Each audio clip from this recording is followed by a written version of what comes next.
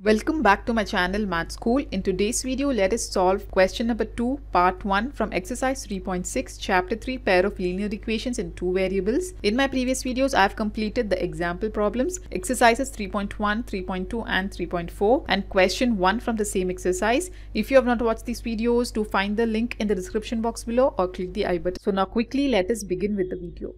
Question number 2 from exercise 3.6, chapter 3, pair of linear equations in two variables says, formulate the following problems as a pair of equations and hence find the solution.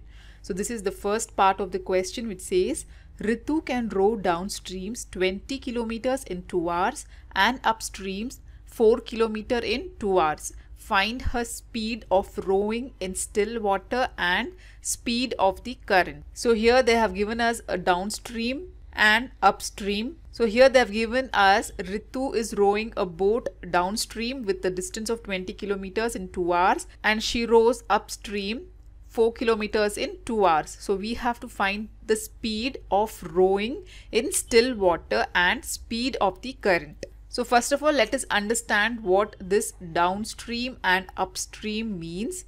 Stream is a water body which is flowing. Okay, you have a water body which is flowing, then that water body is called as a stream.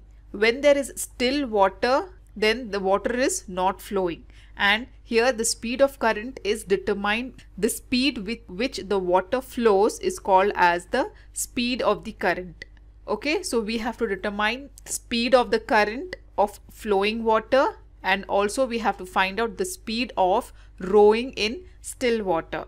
So here downstream means whenever there is water flowing in one direction and we have a boat which is being rowed in the same direction. So if the boat is moving with x kilometers per hour and water is flowing with, imagine, y kilometers per hour, then the speed of this boat increases because even the water is flowing in the same direction and the current of the water pushes the boat, the speed of the boat also increases. So this condition is called as the downstream condition where the water and the boat is moving in the same direction and here the speed adds up.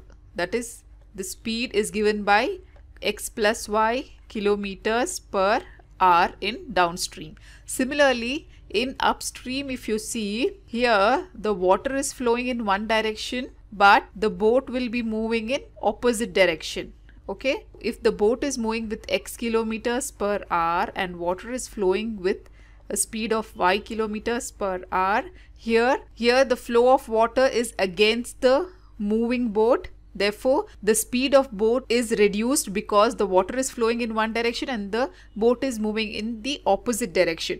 Therefore, the current of water stops the boat or it adds resistance to the moving boat. Therefore, here in upstream, the speed of the boat reduces, which becomes x minus y kilometers per hour. So this is how we write the speed in downstream and upstream. So here, since we have to find out the speed of rowing in still water and we have to find out the speed of the current, so let us assume them to be x kilometers and y kilometers respectively. So write down, let the speed of boat in still water be x kilometers per hour.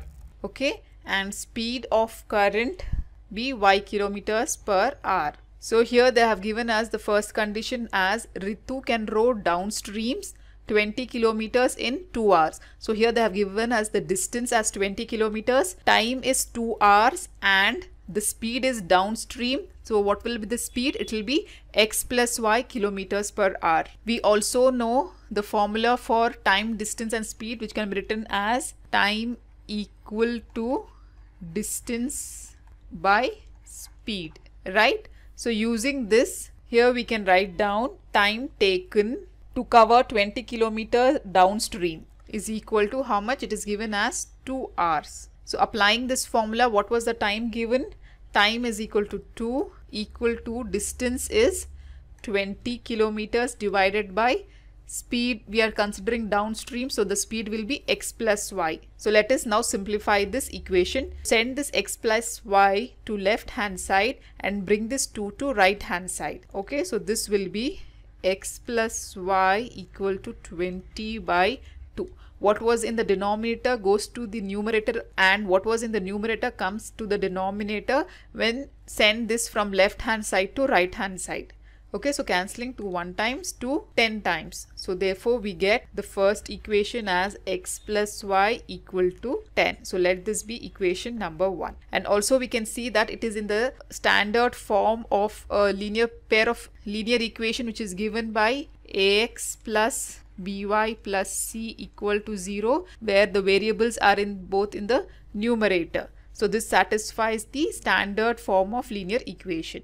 Okay, so now coming back to the second condition, it is given as, and in upstream it travels 4 kilometers in 2 hours. Okay, so same way we will write down here, time taken to cover 4 kilometers equal to again 2 hours. Right, so apply time distance by speed formula. So time is equal to distance by speed. Here time is again 2 equal to distance is 4 kilometer divided by, here we are considering upstream, so the speed of upstream is given by x minus y kilometers per hour. So this will be x minus y. Again sending x minus y to left hand side and bringing this 2 to right hand side, you get x minus y equal to 4 by 2, cancelling to 1 times to 2 times. Therefore we get the second equation as x minus y equal to 2.